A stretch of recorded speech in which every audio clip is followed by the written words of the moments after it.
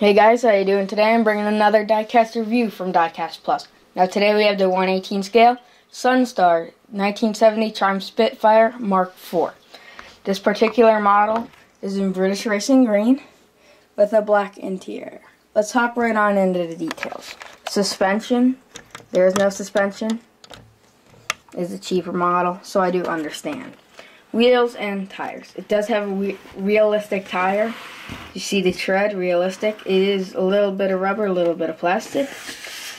The rim itself is detailed. 4 lug nuts, as you see, and all the holes that go all the way around. Nicely detailed. Now for the paint and the chrome, the paint has held up well.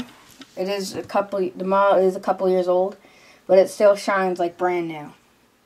Nice paint quality. And the chrome, same story. The gaps are nice. As you see, it is a little bigger here, but it's the same on the other side. And there's a consistent gap and on the top of the hood. And the doors are the same. Nice gaps. Now for the interior. Interior is relatively detailed, but it is all plastic. It's a little disappointing that it is all plastic, but again, cheaper model. See the flooring, it does have a mat on it, again plastic. Seats all plastic, but nice detail. As you see the stitched lines on the seat. The dash is all a decal, all one decal, but it's a detailed decal. As you can see, the gauges have all of the numbers on them. Radio, everything, and the wood grain looks realistic. Convertible top, it comes only in the top down, does not come with the top up, but it is detailed as you see the little wrinkles in it and the bolts that bolt it down. Now here is a disappointing feature about the car. The trunk. The trunk does not open, which is a little disappointing considering it is a $50 car. I'll get into that later. But Mastos for $25, the trunk opens, so I would expect the trunk to open. Now for the engine. Now the engine is nicely colored and detailed. As you see, the filters are a different color. Fan, on some of the pieces on the firewall, the air filter are all different colors from the engine block. Good coloring. There's only a little bit of plumbing and wires. That's also a little disappointing. And as you see, there's 1 or 2 wires, and the engine block is all one color, which would not be true in the real car. And as you see, there's different colors on the back wall. And the hood opens and closes realistically and tightly. As you see, to move it back, you have to lift up and push back. Otherwise, it doesn't close properly. Now for the undercarriage. The undercarriage is okay.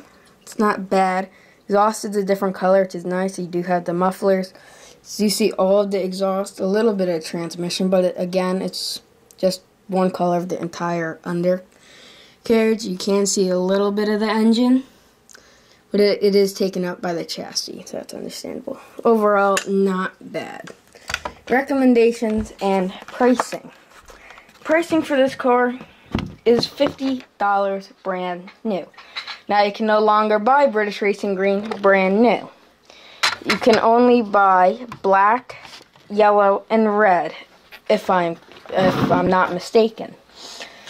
And British Racing Green is the most desirable color of this car, and it is now highly collectible in British Racing Green. Not much of the other colors. Because it is a little British sports car. Who doesn't want it in British Racing Green? So now I've seen prices anywhere from $65 to $85 for this model. That is pricey for what you are getting.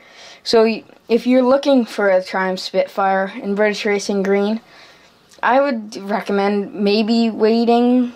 Well, that might take a few years. If you don't mind waiting a few years for another one to come out, then go right ahead. If you don't care really the color and just want the model, get a different color for $50.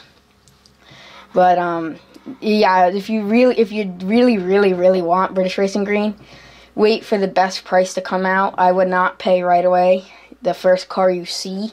Do your research, find the good price, and do that, especially because it is a little pricey for what you're getting. Recommendations. I would not recommend this to not to the beginner because of the price point. It is double that of a Maisto. If you don't like the hobby, you don't want to spend that money.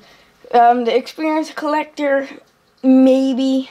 They really want a Triumph Spitfire, then maybe, because it's not up to their detail level of all plastic interior and whatnot. They might want to stick to auto arts and whatnot. But if you're a beginner going and moving up into the collector model and the model collector world, then this is a definite car for you. But otherwise, unless you desperately want a Triumph Spitfire, I would not recommend it. Alright guys, thanks for tuning in, and tune in next time for another diecast review.